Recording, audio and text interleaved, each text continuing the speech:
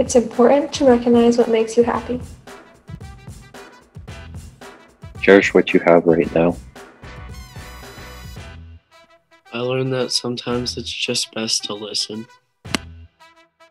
I realized what I wanted to do as a career. I know how to balance my time and energy. Change can be good.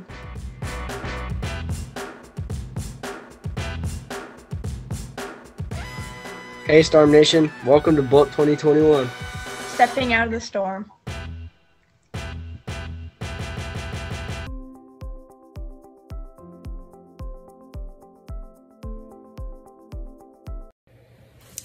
Hey everyone, welcome to Bolt 2021. We are so excited to have you here. I'm Mary, a junior here at Skyview, and I'm really excited to introduce our performers that we have for this week of Bolt. Bolton is an event that leadership puts on every single year, which showcases the unique talents, experiences, and dreams that the Skyview community has. This year, our leadership class has decided to make our theme surrounding the chaos that we've endured throughout the last year. With that, our theme is stepping out of the storm, and it's all about figuring out who we are and joining together to help others in times of need. Our leadership class has spent so much time putting this together, and it's been challenging making everything online and collaborating completely through Zoom, but we are really proud that we have been able to put this on, and we're really happy with our work. So with that, let's introduce our first presenter, Liam Smith, doing a speech. Hey everyone, I'm Liam, for those of you who don't know me. And for those of you who don't know me further than just my name, I am really into music. Well, the more that I tell her, I'm not staying over.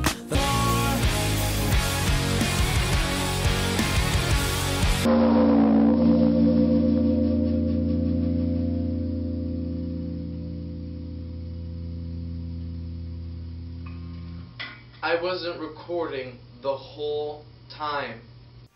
As a kid, I always loved music, like most of us probably do. But I started making my own music when I was 11 on an ancient device called a Tascam Portastudio. Yeah, it looks confusing, and it was.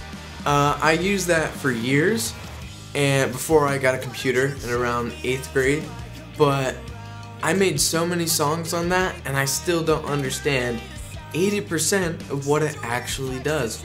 And growing up, my influences from music were like alternative bands, so like for example like Smashing Pumpkins or like Perfect Circle, and a lot of the music was very dark, and you can probably tell by listening to one of those old songs.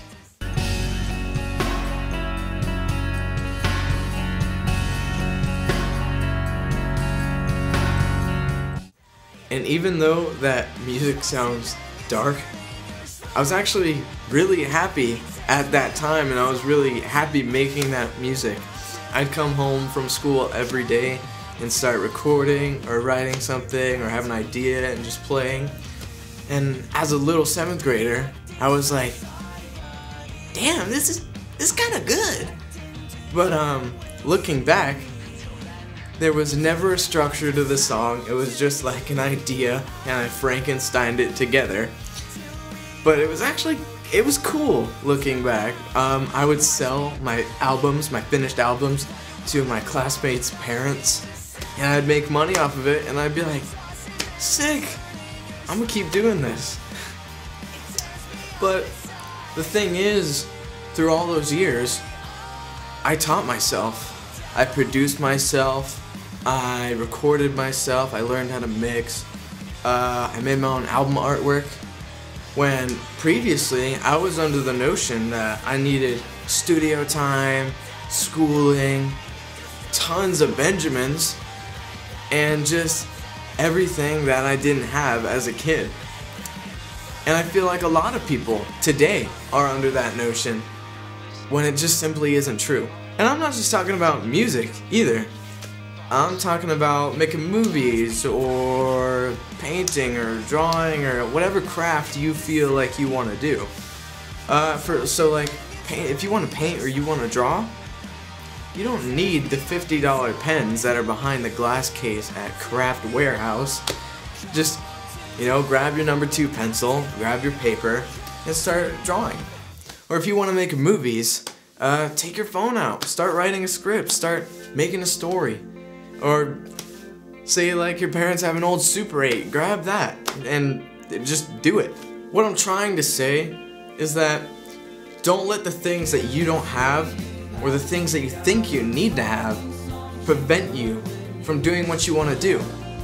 As a kid, before I had a drum set or before I had my guitar, pretty cool, I would be in the back of my parents' car listening to what's on the radio and thinking I'm playing it at a packed out Moda Center show. And I loved it so much. I would go home, steal my mom's old Mac laptop and go on GarageBand and just hit random buttons. I didn't know I was making music, but I was like, sounds like the stuff that's on the radio. This sounds like music. I wanted to do it so bad, and I did it with what I had. And do this for yourself. It's very appealing nowadays to be in the video that has millions of views, or be on all the late night shows. Believe me, I know. I think about being on Jimmy Fallon all the time. But never should that be what makes you want to do it. If you have the passion in your heart, the thing that runs the show, then that flame is never gonna go away. If you love doing what you do and you're happy about it, then you can do it forever and you'll always want to do it. And just so we're clear, I'm not clean of my fair share of self-doubt. I haven't made a song that I like in 7 months about, and every day of those 7 months I've woken up and said, I'm gonna make this, I'm gonna do this, I'm gonna make a song, I'm gonna work on it all day, I'm gonna get something done. And 9 out of 10 of those days, nothing happens. And a lot of people would see that as a failure. And even myself, for so long, thought, I failed. I keep trying to do stuff and I keep not having anything done. But it truly is an accomplishment. If you wake up and you set your goals to do something, you say, I want to do this. That's already a win. You woke up and you devoted your passion to what you're gonna do. And so what if you don't get something done? You spent all day and maybe even an hour, you spent that time working on what you wanted to do and practicing your craft and practicing what you want to do. I know it's hard not to give up sometimes. I've been so close to saying, you know what? I'm done with music, dude. It's just not happening. It's stupid, but it's not right, because it's what I love to do.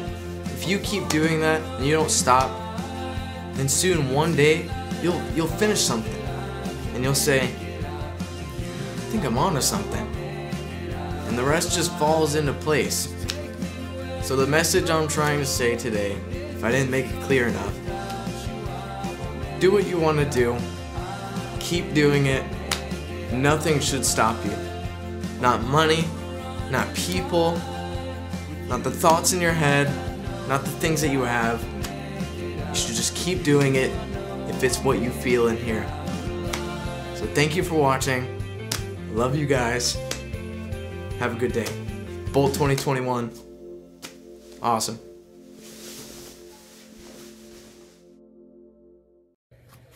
Thank you, Liam. Next up, we have Nicole Morelli singing a song. Hi, my name is Nicole Morelli. I'm a junior at Skyview. This is my second year doing Bolt. Today I'm going to be singing She Used to Be Mine from the musical Waitress. I chose this song because during quarantine I really wanted to improve on my singing, and this song was my top 3 of songs that I would sing in the car with my friends just to kind of boost up my confidence and improve all of that. So I really hope you guys enjoy and stay safe.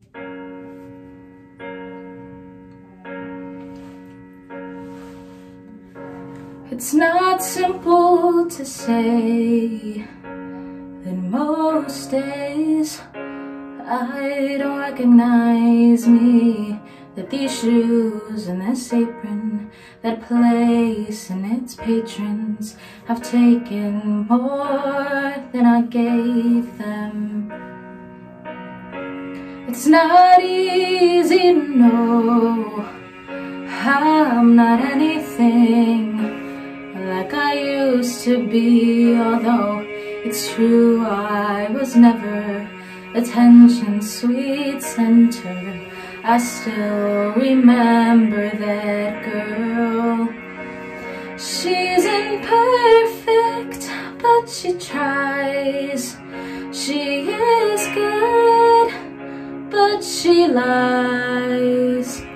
She is hard on herself. She is broken and won't ask for help.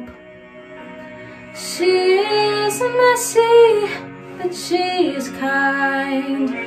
She is lonely most of the time. She is all this mixed up and baked in a beautiful pie.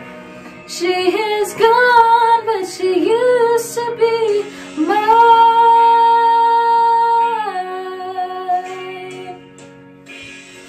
And it's not what I asked for.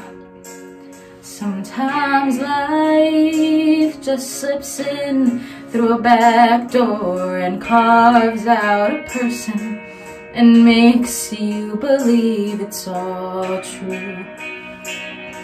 But now I got you. You're not what I asked for. If I'm honest, I know I would give it all back for a chance to start over and rewrite an ending or two for that girl that I knew who was reckless just enough, who gets hurt but who learns how to toughen up when she's bruised and gets used by a man who can't love. And then she'll get stuck and be scared of the life that's inside her, getting stronger each day, to finally reminds her to fight just a little, to bring back the fire in her eyes. It's been gone, but it used to be mine.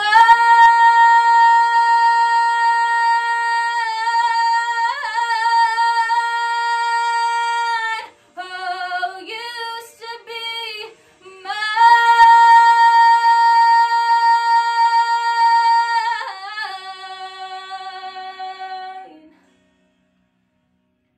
She's messy, but she's kind. She is lonely most of the time. She is all this mixed up and baked in a beautiful pie. She is gone, but she used to be mine.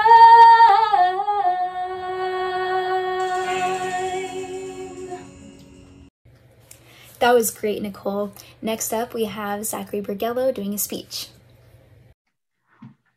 Hi, this is as my story about a journey that I had with having epilepsy during a big pandemic. My name is Zachary. I'm a junior here at Skyview. So COVID-19 caused a lot of chaos around the world. It changed a ton of things because there were some activities that I was able to do virtually, while there were some other ones that I could not do virtually. How I started to step out of this storm, version 1.0 COVID-19 edition, is I kept doing my best in remote learning by like figuring out a way to keep myself organized and maintaining a positive attitude.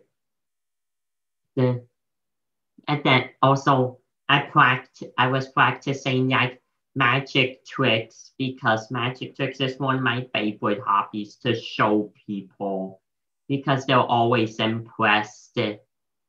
Also, my martial arts classes had to switch over to Zoom, but I was still able to practice my martial arts classes and it's just good to stay strong. Also, I took my 2 dogs for walks every day with my family and just played family games together at the house. Then the storm got upgraded to version 1.1. When on July 2020, I had my very first seizure that I was unaware of. Because when I woke up,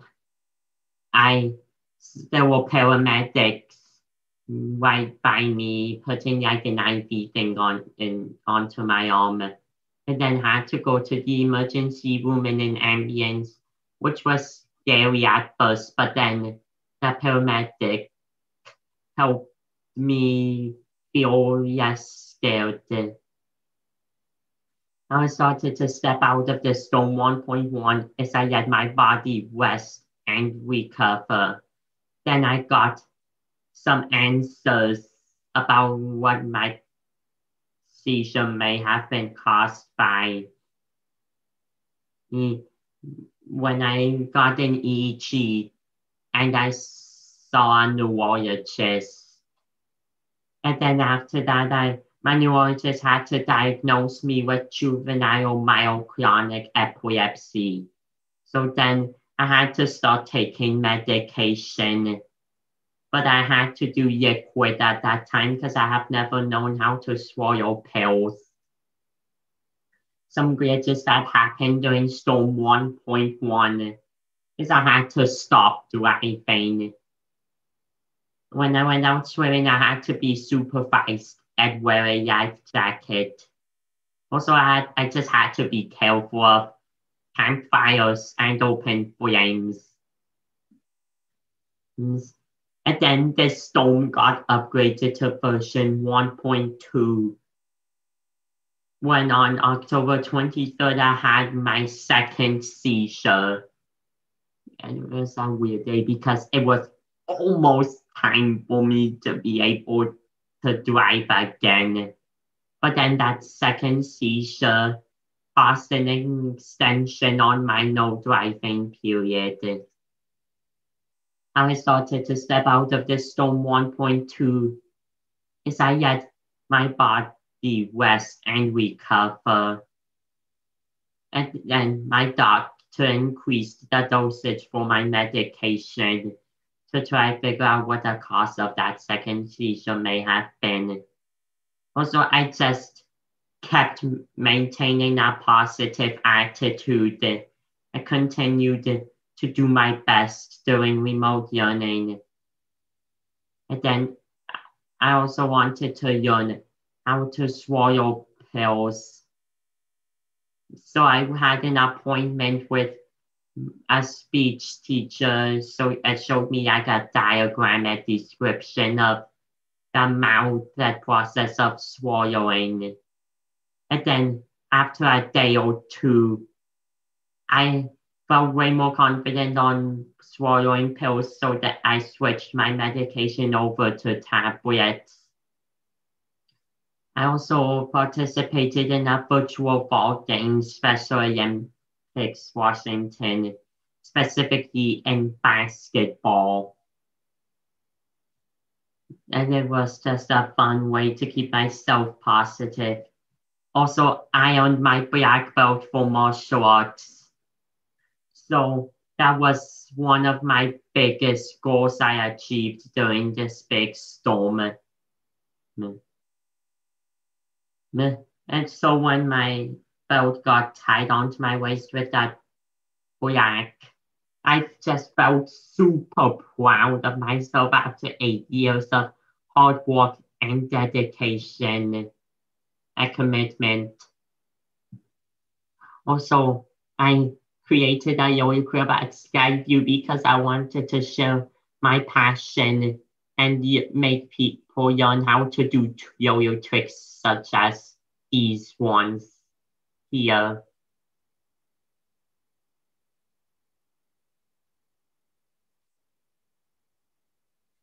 And then here's what worked for me on stepping out of the storm. I created this acronym ADS.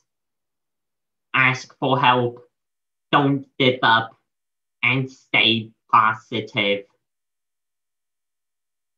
Thanks for listening to the story about my journey with epilepsy during that big pandemic. Thank you, Zachary.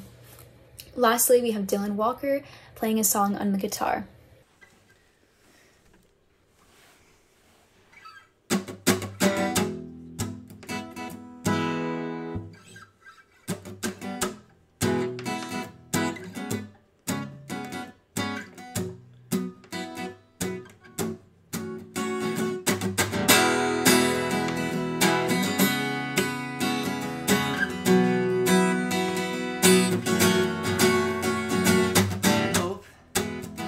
On string, like slow spinning tension, winding in and winding out. The shine of which has caught my eye. This rolls me in so mesmerizing, so hypnotizing. I am captivated, I am vindicated. I am selfish, I am wrong, I am right, I swear I'm right. I do it all along and I am right, but I am so well. I see on any now things you do or you saw yourself so clear, like the diamonds in your ring. That's the mirror, your intentions oversized and overwhelmed. The shine of which has caught my eye.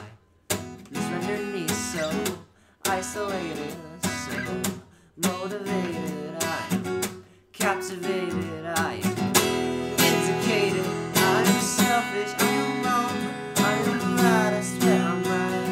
I do it all along and I am right, but I am cleaning up so well. I see on any now things you do or you saw yourself so tired. The corners of your lips, right then, feel my fingertips, trace this moment for forever. Defenses, paper things, just one touch and I'll be into deep down, forever sway against the current. So let me slip away, just let me slip away, just let me slip away, just let me slip against the current. So let me slip away, just let me slip away, just let me slip away, just let me slip away. Vindicated, I am selfish, I am wrong, I am right, I swear I'm right. I do it all along and I am right, but I am cleaning up so well. I am see on any now things you do or you saw yourself.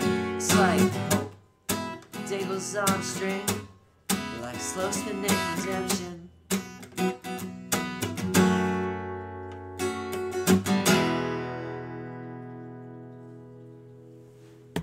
That was an amazing performance, Dylan, and that wraps our first week of Bolt. Please tune in the next few weeks of April to watch the rest of our amazing performers, and we thank you for watching!